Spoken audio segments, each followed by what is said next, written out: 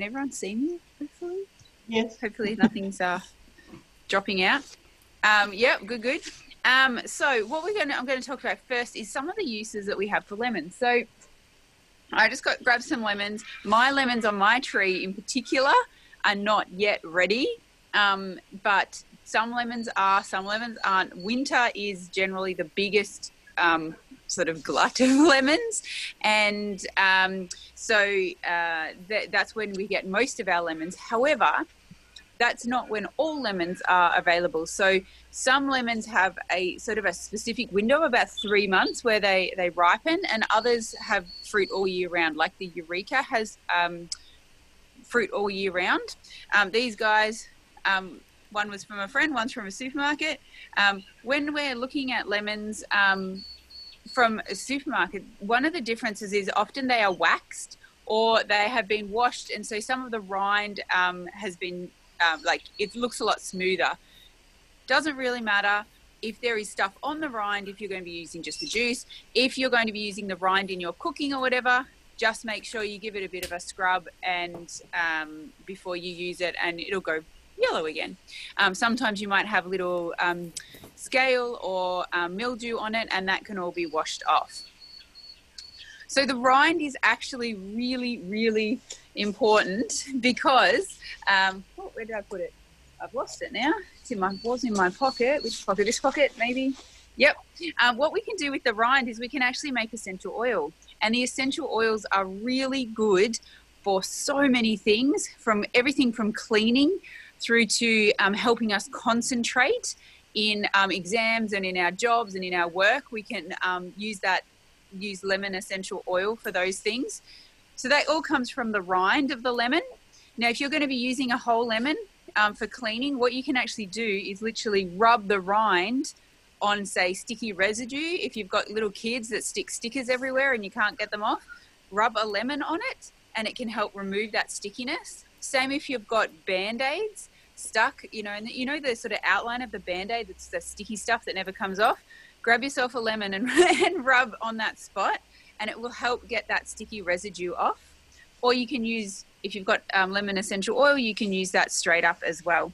Just note that if you put it on your skin either way, that your skin's a little bit more sensitive to the sun for the next day. So when we're cleaning, some other things we can do with it, we can use the juice as a natural bleach. So if you've got clothes that are not as white as you'd like them to be, you can use it as a brightener for that. So lemon juice in a bucket of water with whatever soak you want to put in there, some bicarb maybe.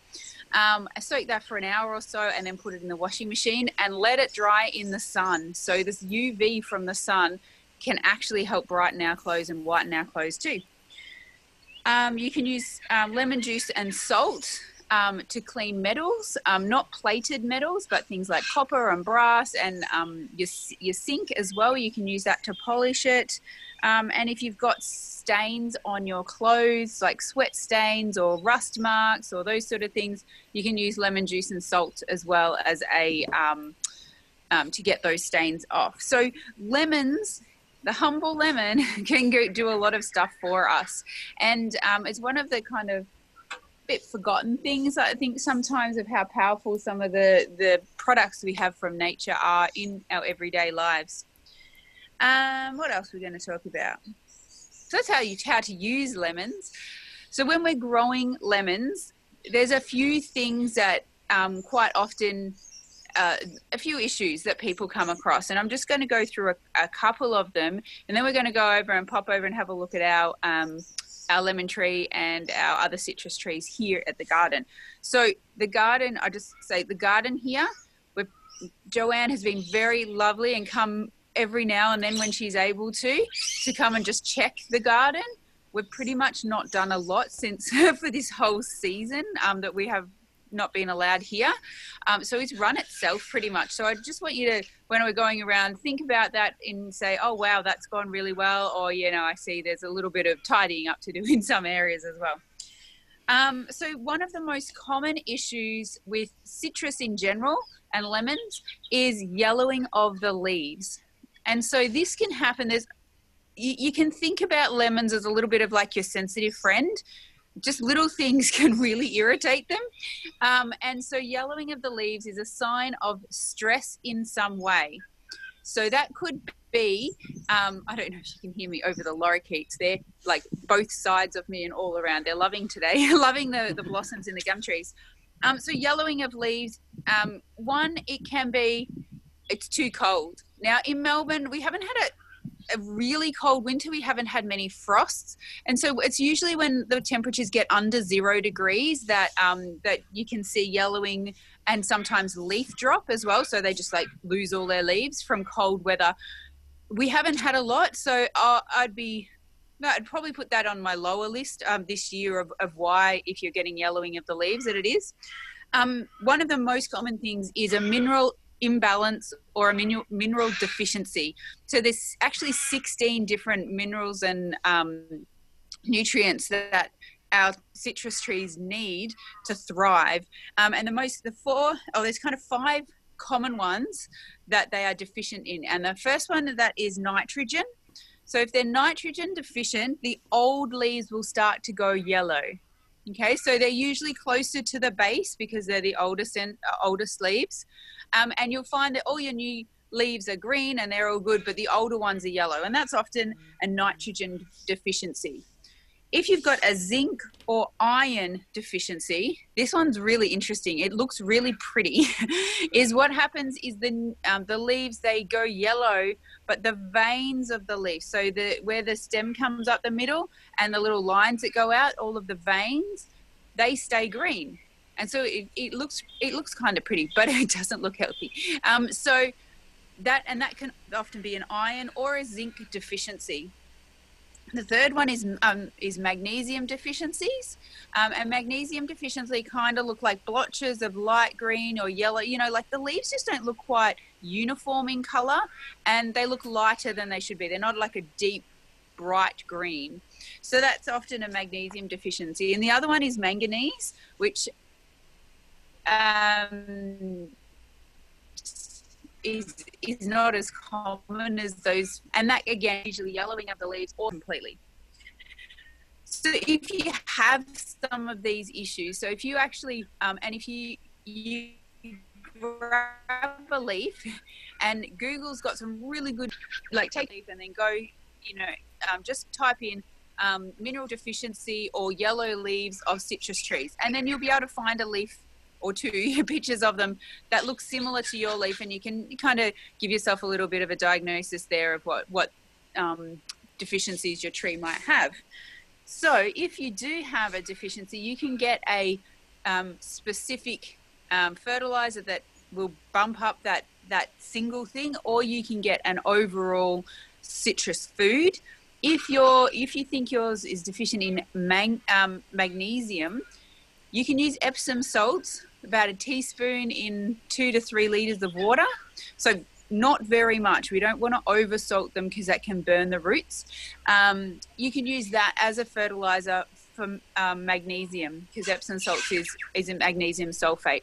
And so that you can use that. And Epsom salts is bath salts, as long as you haven't got, fragrances and other bits and pieces in it. This is what I use on all my citrus food. This is Harry's citrus food. This is what I use on my citrus trees, I should say. And this is a fertilizer that is designed specifically for citrus, because they do have a different nutrient profile to a lot of the other trees. You can have, I'm not going to read it all out. There's all your percentages there. Starts with nitrogen and phosphorus, potassium, magnesium, calcium, sulfur, iron, zinc, copper, and all the rest of them. So, and only little bits like manganese, which I said, yeah, it's important, but there's 1.4 grams per kilogram. So we don't need much of it, but it has to be there. And it's just like our bodies, there's some things in our, some nutrients, and actually most of these minerals are what we need too. We don't need them. We don't need to be eating, copper wire or anything, but we do need copper in our body for systems to run. So making sure that we've got this, so I use this at least every couple of months. Over winter, they're not growing. You don't need it. You can grab this from the Garden Feast down on Station Road. There's a big, like this is the 5 kilo version. If you've only got 1 or 2 citrus trees, you can get the 1 kilo bucket as well.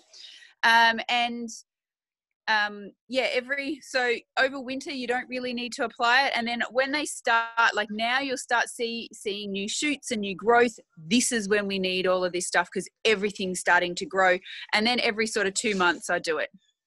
What does it say? So apply every 8 to 10 weeks from mid-August through to March. So the growth season is when they're growing. So do you just sprinkle it around the base, and you want to sprinkle it. If you look at your tree and you've got your ball of your tree, your leaves go out to a certain distance, your roots are going to go out to approximately the same space as what's above. So if you've got a huge wide tree, you got to make sure that you spread some of these nutrients around that whole base. If you've got a tall, narrow tree, keep it in that small ring around the tree, and don't go right up to the trunk, because we can get burning of the trunk as well. So that's feeding. So that's yellowing of the leaves. The other thing for yellowing of the leaves is the pH of the soil. Now, the pH needs to be somewhere between 6 and 7, so fairly neutral. We don't want alkaline soils for citrus, and that can make, what can happen when your soils are too alkaline is that all these nutrients we've just been talking about are bound up in molecules that the trees can't access. So even if they're there, they can't actually utilize it. It's in a form that's not compatible with their root system. So when it gets too alkaline, and that is an issue in some areas around here, that you'll have alkaline soils, you will see that your leaves will go more yellow more quickly. And so you need to reduce the pH.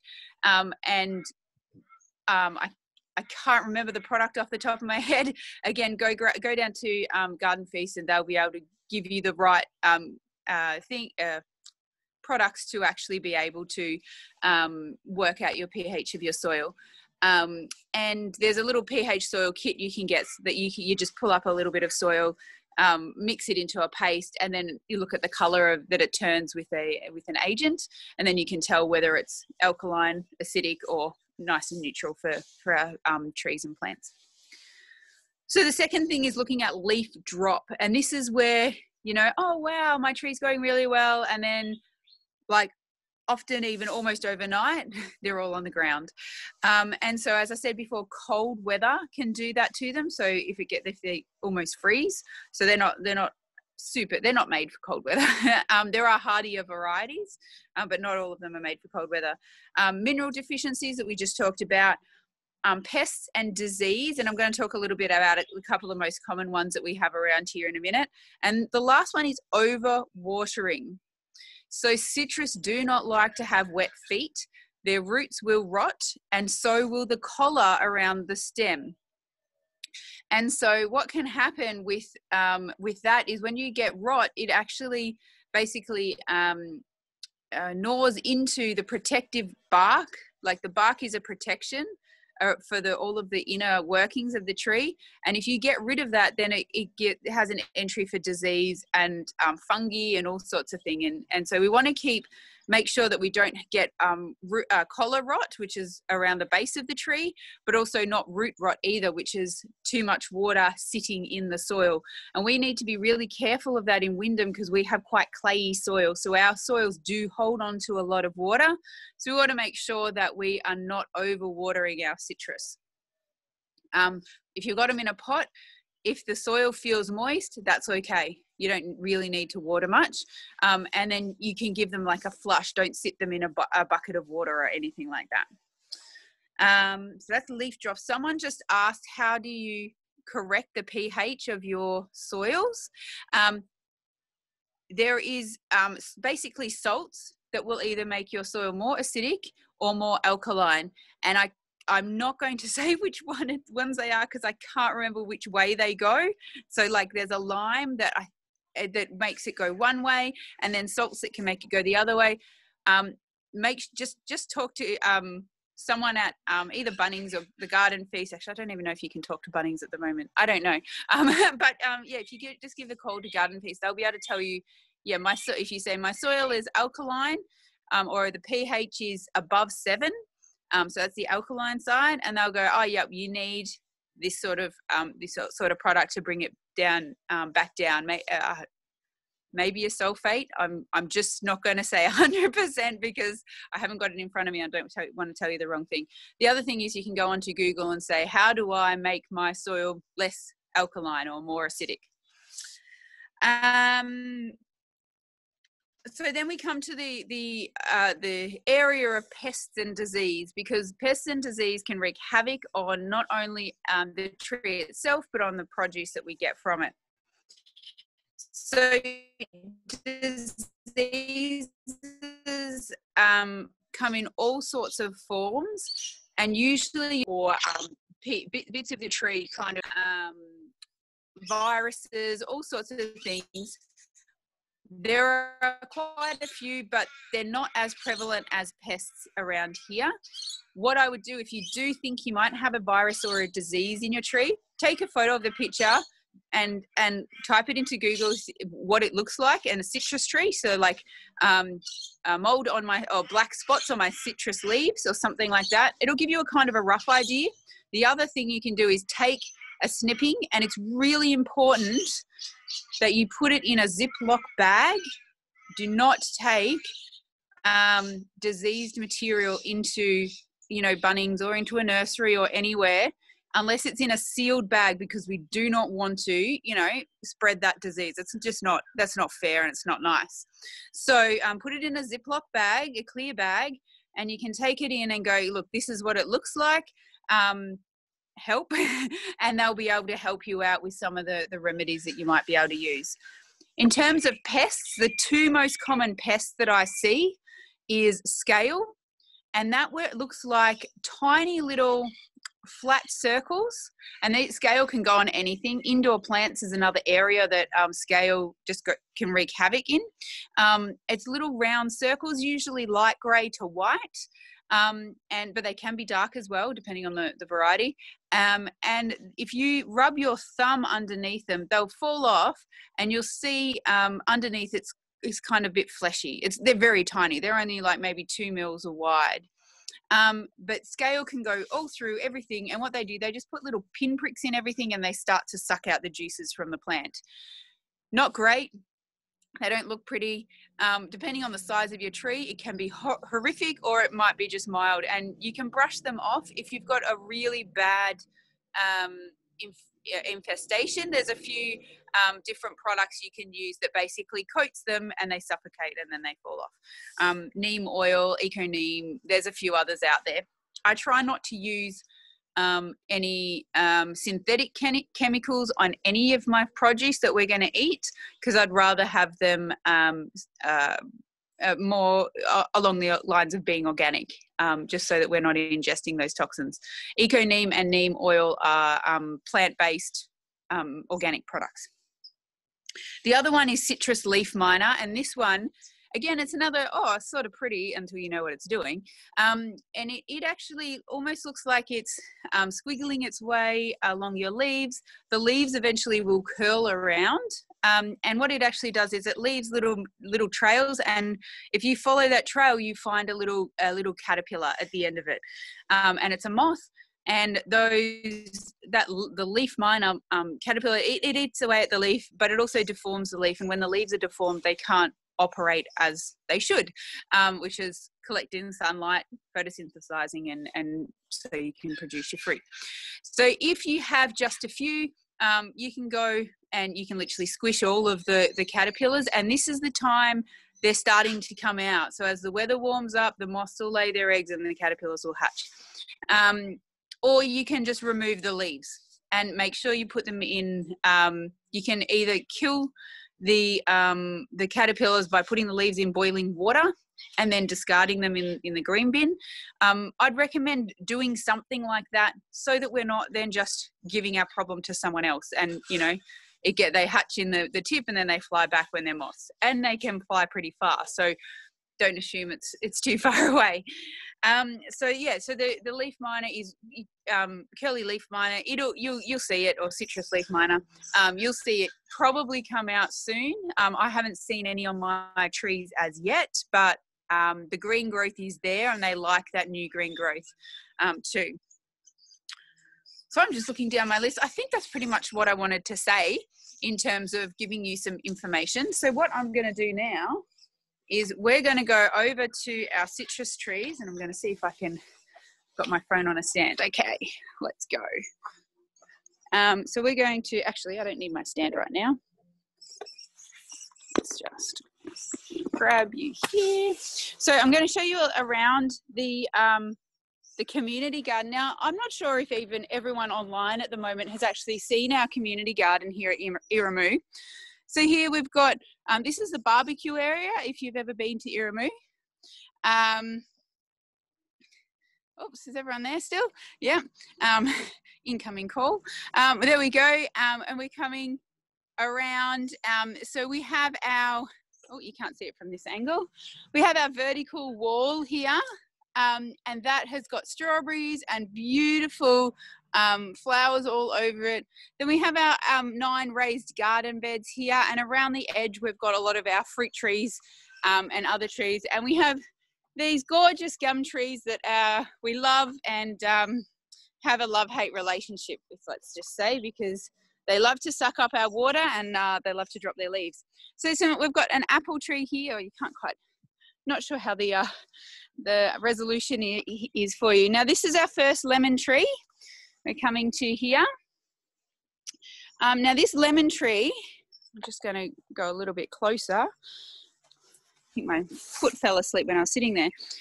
So the leaves are slightly yellow, fairly uniform in colour. They're a little bit dusty, but you know, that's okay. Got a little bug here on the tip. That's all right, he's flown away. We have a couple of little flowers coming in here. So this, what I would say, the overall, the leaves are quite light green in colour. So we have a little bit of a mineral deficiency. I don't know if you guys you won't be able to see through this. There are so many little hoverflies everywhere here. They are loving these yellow daisies. Or they're not daisies. I don't know exactly what they are, but they're yellow flowers. And they are loving them. And those little hoverflies are brilliant because they kind of look like a cross between a fly and a bee. They're striped, but they are amazing for doing pollination for you. So they're good ones. Now we've got some little buds coming here. So some flowers coming along. And down a little bit further, the older leaves are actually a little bit greener, which is good. So it looks like that I'll give it a dose of the citrus food, and then we might give it, just to give it a little bit of a boost, we might give it another one in 4 weeks instead of 8 weeks. That's our first lemon tree. This is our lime tree. Now, I'm not even sure if you can see, this is our lime tree here. So it has almost no leaves. It has some new growth here. You can see that there. So we've got some new growth here, and we have literally 2 old leaves, and I can see some dead leaves just of the lime tree on the ground. So this has had some stress over the last little while. It's going to need some a good fertilize, but also if we have a look around the base, some of these plants are coming quite close. So we've got thyme here that's quite close, and we've got another little daisy, really pretty daisy by the way, here as well, purple one. It's probably feeling a little bit cramped as well, so we'll clear that away from the base. I'm going to chop off these end bits, because if you can see some of the end bits are just dying back a little bit. So what I'm going to do is not just cut off that little bit, but I think I'll take it back a bit further, just so that the stress isn't on. Same with these guys, I'll cut this one back a bit too, and then the stress isn't there for this little tree. So it's had a bit of a harder winter than our first lemon tree that I showed you. And here's our third citrus tree. This is another lemon. So the first lemon I showed you was a Lisbon, and this one's a Eureka. So we do have a small lemon on the tree. it's not, again, it's looking yellow. So the leaves are looking quite yellow, then especially the newer growth. So it looks like that we've got a bit of a deficiency. Now, one of the things, as I said, about our beautiful gum trees that are right here, when they drop their leaves can actually, they're not conducive for growing a lot of the fruit and veggies that we like to grow. So they can actually make soil conditions not favorable for our citrus trees. So what I'm going to do around here, I'm going to give it a good feed. I'm going to take away some of these gum leaves as well, give it a bit of space, and we'll give it a feed. And again, I'll feed it again in about a month as well to give it that added boost of minerals and stuff. Now, some of these leaves will never go green again. What we're looking at is we're looking at the new growth, and we want to make sure our new growth is nice and healthy and green. Sometimes, the leaves they'll stay yellow, and for even if you give them lots of nutrients, we want to look at that new growth and make sure that is going really well. Belinda? Yes? Someone asked, can they use sea salt as the fertiliser? Yeah, so sea sol's not a complete fertilizer. So it's more, you might say that's more like a tonic. So sea salt, it doesn't have all of the nutrient profile that you need for most plants, I will say as well. So I use sea salt when I'm transplanting plants, so it can help reduce that plant shock. And it's kind of like more like a soil conditioner. So it has some good stuff in there. I wouldn't use it as my only fertilizer though. I'd make sure that you've got there's organic fertilizer pellets. So if you don't want to have synthetic chemicals in your soil, that's fine. You can do it with an organic fertilizer. You just need to make sure that whatever fertilizer you use has got those nutrients in it that your plants need. You can use compost as well. With compost, again, you need to make sure then once you put it in, leave it a couple of weeks and then test your soil pH, because your compost could be either, depending on what's in it, so this flies around my head, either what's in it, depending on what's in it, it can be quite alkaline, or it can be actually a little bit acidic. So when we're adding things to our soil, like plant matter is the best by far that you can get. But again, if you think you've got a deficiency, it's kind of like if you think about our bodies, if we're really deficient in something, it's going to be very hard to eat, a kilo of broccoli a day for 6 weeks to get those nutrients levels back up to where they need to be. So if we give it, the fertilizer is like a supplement so that we can quickly raise the levels of these nutrients, and then we can start to work on conditioning that soil and building that soil up. Were there any other questions? One just came up. I've got a lime tree. I don't know the name. It's a small green one. It flowers and fruits very well. However, because it's green throughout its life, I'm not able to figure out when to harvest it. What's the best time of year to pick them? Limes, you pick them when you need them. So once they're sort of a little bit bigger than a golf ball, you'll know the size of your limes. Some of them are a golf ball size, some of them are like a little bit, not quite tennis ball size, but a little bit bigger. It's probably a Tahitian lime. That's the most common lime. If you've bought it from a nursery, it's probably a Tahitian lime. And you can pick them whenever. If you leave them on long enough, they will go yellow eventually, like months and months later.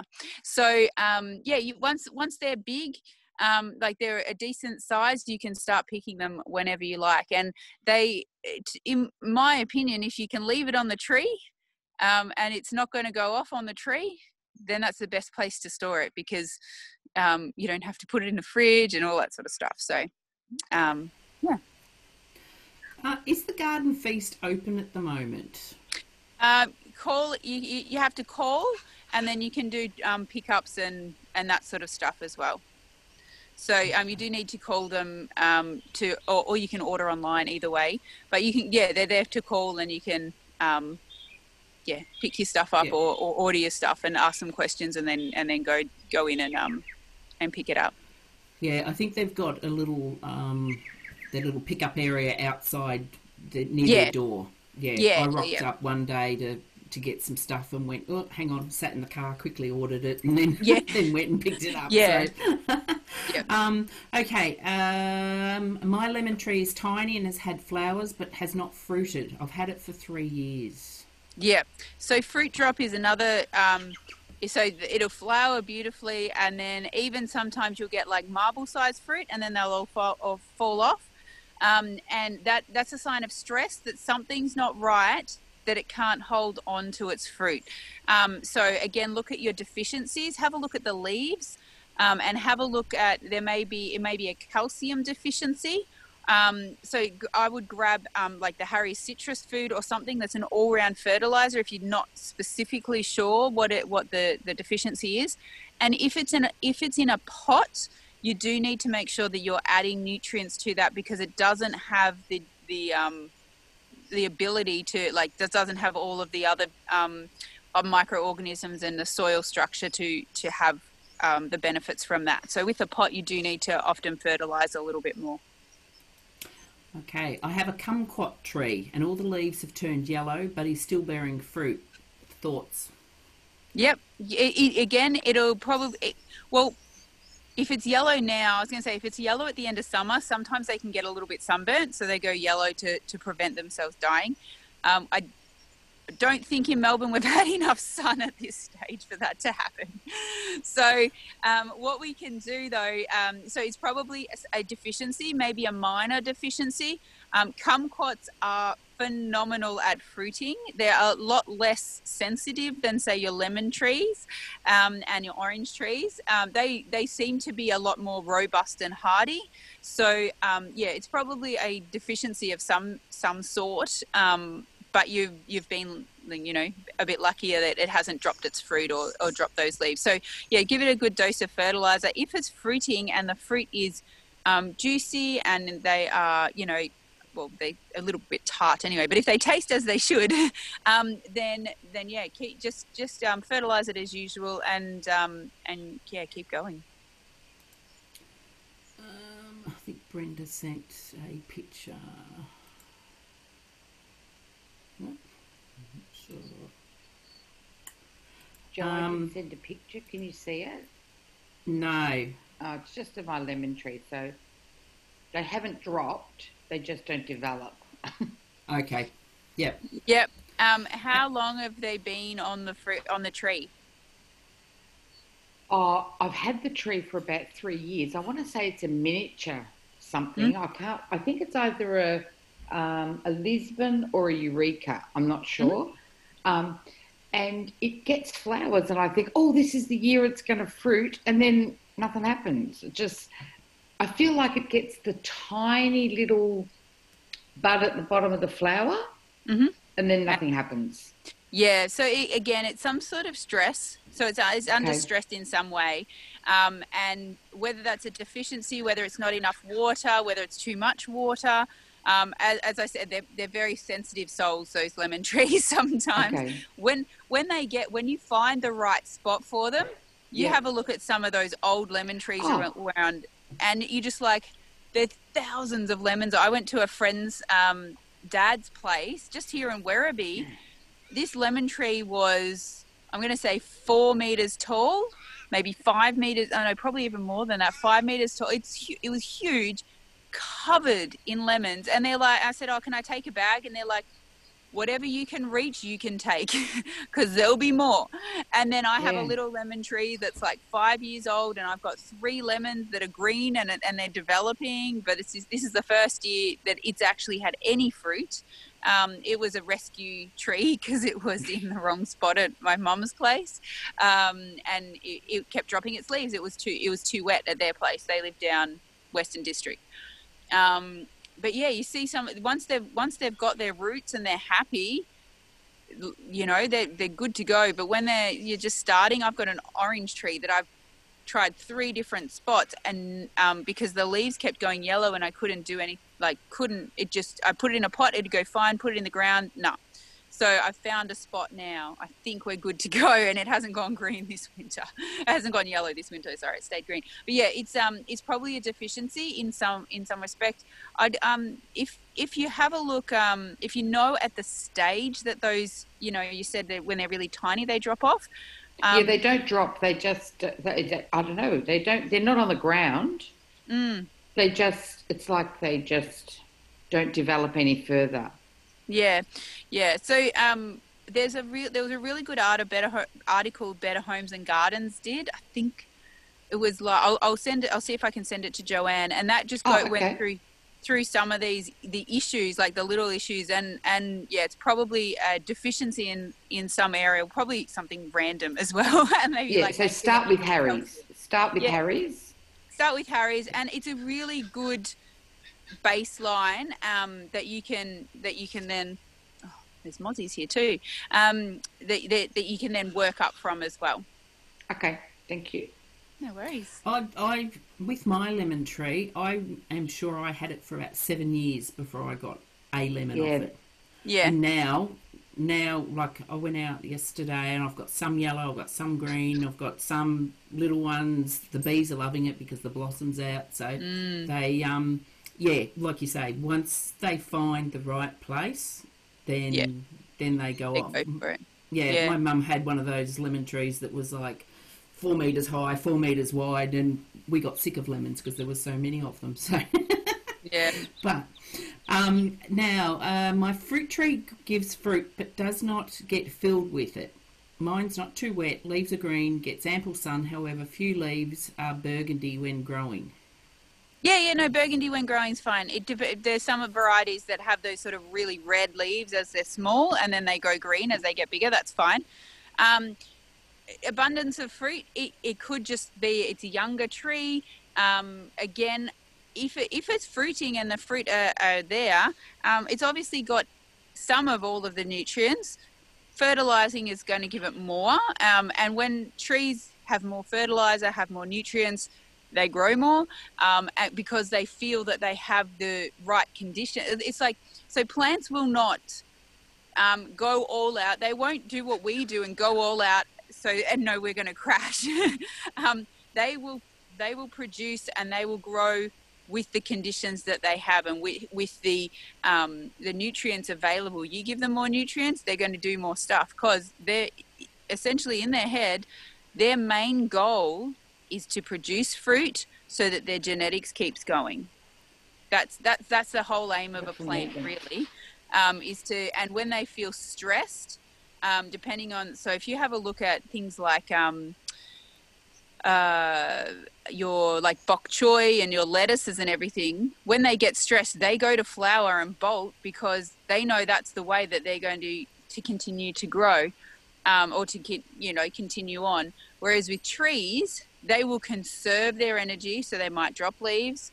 They might drop their fruit because they don't think they have enough nutrients to keep going and to actually get this fruit to completion, which is their seed. And so different things, different plants have different stresses and have a different response to stress. When conditions are great, they will produce as much as possible to the limit of the nutrients. So if you don't have enough, so you can just add some more fertilizer or Epsom salts or all those sorts of things to give it more nutrients, to give it the opportunity to get more fruit. Where is the best place to position trees? Do they not like too much wind? Wind is an interesting one. So when they're little, the problem with wind is that they'll literally get knocked around a lot. So you do need to stake them and stuff. Once they're developed, they're fine in wind. Most trees, pomegranates are a little bit iffy about being in wind because if you have a look at the size of the branch compared to the size of the fruit, the branches almost look like twigs, and the fruit, the size of a pomegranate, they're massive. So they don't like to be in wind because you actually just lose your fruit. Citrus trees should be fine once they're established. You probably need to, sorry, I'm trying to kill a mozzie at the same time. I'm going to move. You probably need to just give them some support to start with. You don't want it to be in a wind tunnel because they'll be fighting against that wind a lot. But other than that, they should be fine. Yeah. They can become your wind barrier as well. Okay. If there's no other questions, I'd love to show you a little bit more of the garden here. That's the things that are going really well. Yep. So this is our wall. This is the herb and flower side. This is all lobelia. These beautiful. There's all purple and blues. This is really interesting. This one, this is the same plant. These two are the same. So this is an apple mint, and I have no idea why one side is yellow and one side is green. It's a variegated mint, and it's called apple mint, and it has this like really fresh appley, kind of like, you know, when you bite into an apple and there's that apple smell. It's got that sort of smell to it. Oh, this is kind of, that's what it should look like. But we have one branch that's completely yellow, one branch that's almost completely green. All good. There's a tractor coming, by the way. They're doing the oval. We've got sage here as well. We've got thyme. We've got lemon thyme up here. We've got a couple of strawberries and all sorts of things. Down the bottom, we have lots of mint. So if you guys don't have mint, we've got normal mint, you know, the common mint. We've got basil mint, peppermint, chocolate mint, and ginger mint. So we've got a lot of different varieties of mint, and they all have a different, just slightly different flavor. This is the chocolate mint. It's really good as a tea. It has this like almost like a minty hot chocolate, like chopped peppermint sort of flavor. And ginger mint is really nice. This is the ginger mint on the end here. Really beautiful in fruit salads. It gives us a little bit of zing in a fruit salad over summer. Over here, these are our raised garden beds. So we cleared out, we did come in on Monday and we cleared out a lot of some of our beans. So these are our scarlet runner beans. So the last year's growth had just about gone. You can see this year's growth has just started. So scarlet runner beans, they actually last in the ground for up to 7 years. So we've had 1 year, so we've got another 6 to go. We got our beautiful chives. Chives is one of my favorite alliums. So the allium family is your onion family, garlic, onion, all of those. You can actually eat these flowers and they look really pretty. They have the similar flavor to chive, like almost the same, maybe a little bit less bitey. And you can put them in salads. It looks really pretty. Got some radicchio, which is like a bit of lettuce there.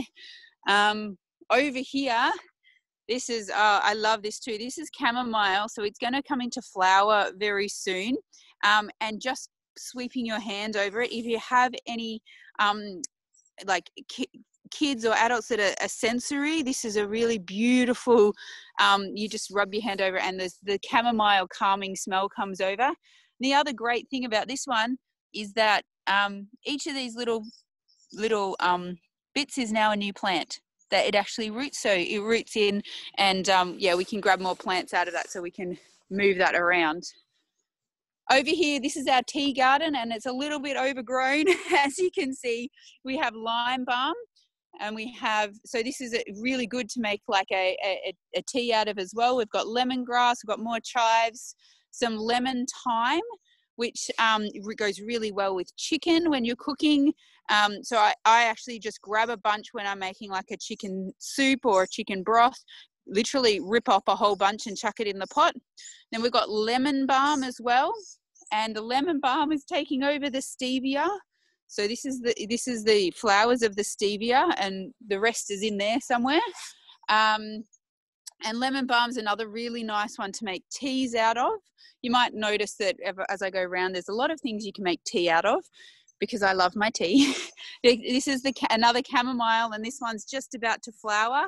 Again, the flowers are really, really lovely in tea and they taste totally different as a fresh flower as your dried chamomile tea. These ones actually taste almost a little bit like apple in your tea. So it's got this fresh appley flavor. So here's another chamomile and you can see it's grown into a lot of different plants there. And over here, this is becoming, here's where the pea should be. And this is what happened when it fell over. It's like the giants, the beanstalk has fallen over. So this is a sweet pea And so we're waiting for these to dry out, and then we can harvest them. So we've got seeds for next year. And then this is becoming our raspberry patch. So we've got new raspberries coming up all through here, and they'll start to flower soon. And I think this one is the autumn fruiting variety. There's a summer and autumn fruiting varieties of raspberries. I'm pretty sure that one's the autumn one. Another little tea over here, and there's lemon verbena and lime verbena here, both again that you can make into beautiful tea. And this is one of our olive trees. We've got 2 olive trees here at the garden, and we can see our olives are just starting to, another mozzie, just starting to develop there. There's some apple trees around the back, and everything is just, the rosemary right here has grown. Like this one, you can see, this is the flowers, the winter flowers, and this has grown almost like the length of my forearm this spring already. So it's going very well. If you ever need rosemary, let us know. We have got a bunch. Belinda, just got a question about apple tree. It's flowered and now turned green. So what shall I put in there to have apples on it? Go for it. It's a green apple. Yep. So if you just get a normal fertilizer is fine. Just an organic fertilizer is fine. What you will need to do so this one, and different apples will be at different stages. So I'm just trying not to stand on everything right now. This one is still in full bloom. So you can see that really beautiful white flower. Whereas this apple tree closer to me, it's lost all its blooms already now. And you can actually see the little apples starting to develop. Now, if we have a look here, if I left them all, we're going to get like 10 apples in the space of, I don't know, a large golf ball. They're not going to be very big apples. They're not going to get very many nutrients. So what we actually need to do, give it another, so you can see here, it's not even as big as my fingernail yet. You need to give it another couple of weeks, and you'll see that they'll start to swell, and this, the last of the petals will fall off. And once that happens, what we need to do is actually, one of the things that I really dislike doing, but I know it's for the good, and we actually need to get rid of most of our apples. And we need to make sure that we only have 1, maybe 2 apples on each flowering spot. Because if we have like a bunch of 5 or whatever, they're just not going to grow big, and they're not going to be very they're going to stay sort of this big, and take 2 bites and the apple's gone. So I'd rather have a few big apples rather than try and have 20 little apples. So most apples, I'm just trying to, we've got a 3rd apple tree. I can't really can't really see it there. But most apples will be at the stage of either about to finish flowering, so they'll be in full bloom, or they've just finished flowering. So in the next couple of weeks, some of them will die off naturally, and that's fine. But if there's still more than 2 in a bunch, then we need to cut off the small ones. And so if Joanne reminds me in a couple of weeks, probably on the 19th or something of November maybe, or the 12th, then I can actually show you how I'll take off some of those, the little ones. But you just choose the largest 1 or 2 maximum in each bunch, and make sure that if there's 2 bunches really close together, you just do 1 in each, and so that they have room to grow, and also the nutrients to be nice and big and juicy.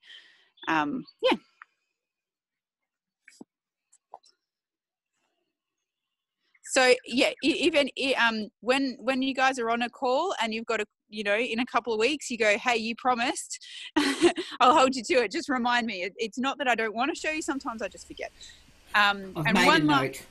Oh, excellent. I don't have any people with me. One last note before we go. These are the cutest little strawberries, by the way. These are an alpine strawberry that we grew. Some of them were grown from seed, and some of them were grabbed from our friends at Crafting Caffeine. They taste like strawberry lollies, like different strawberry flavour. We've still got a few here. We'll keep a few, and there's a couple of runners if people would want some. They're beautiful.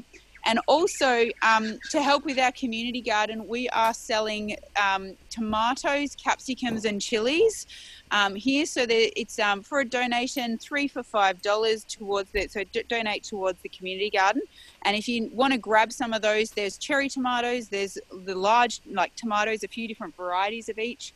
There's a few different varieties of chilies, and so, there's a few eggplants, a couple of eggplants here too.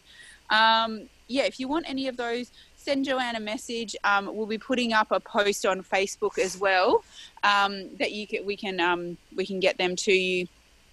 So they're grown in Melbourne. They are now hardened off, so they've been outside, so you can see these stems are nice and purple. So they've been hardened off. They're ready to go in the ground. Yeah, they've been grown here, so they haven't been grown in a greenhouse and then shipped down from Queensland or anything. They're not used to warm weather.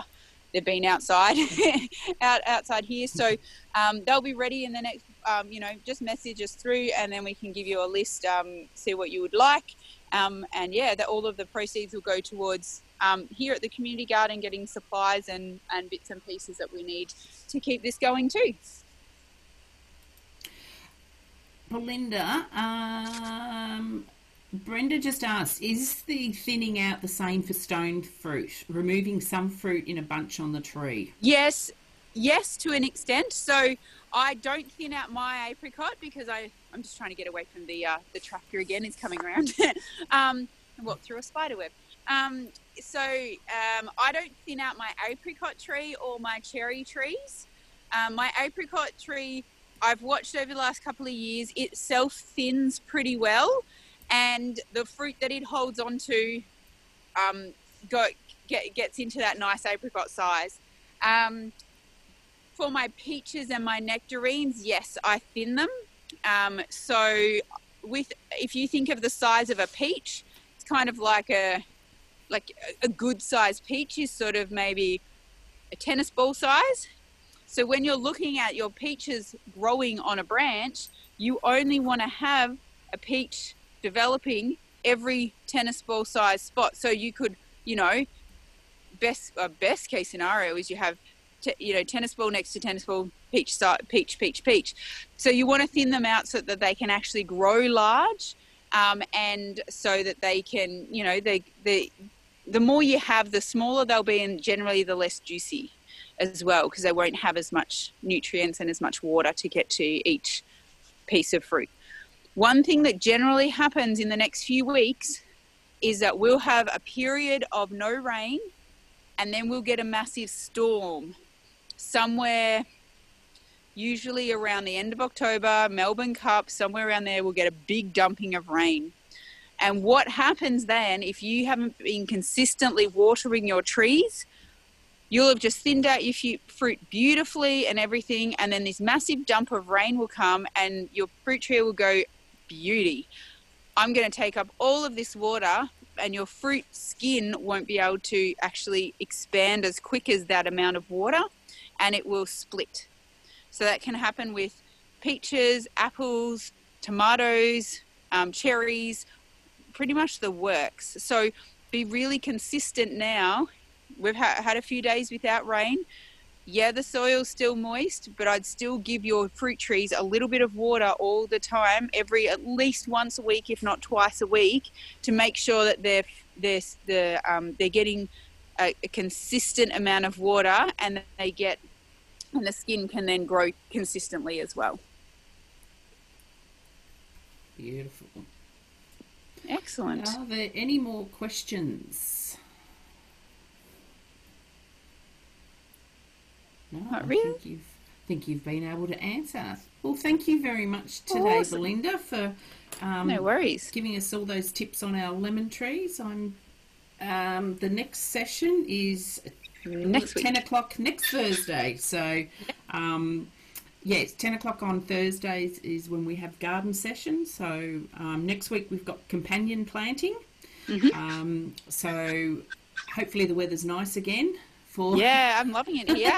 I do. It is a bit lonely, I will say. I'm glad the birds are here. But soon we will we'll be back, and we'll be gardening together. It's always more fun. You don't get twice as much done with two people. You get more than that. Yeah.